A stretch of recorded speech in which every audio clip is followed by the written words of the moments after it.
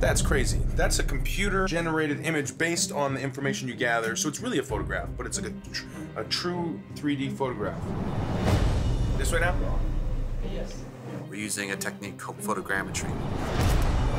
There's cameras everywhere, all around. So how many cameras? 93. 93. So they have like a digital copy.